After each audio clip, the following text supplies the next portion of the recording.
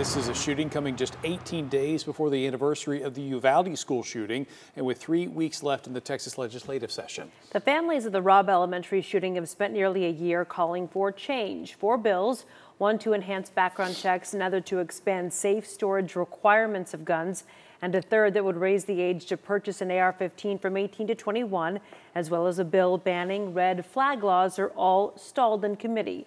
But a few that increase penalties for felons found in possession of guns are still making their way through the legislature. Now, today, state Democrats will join Uvalde families at a news conference in Austin demanding action on those bills.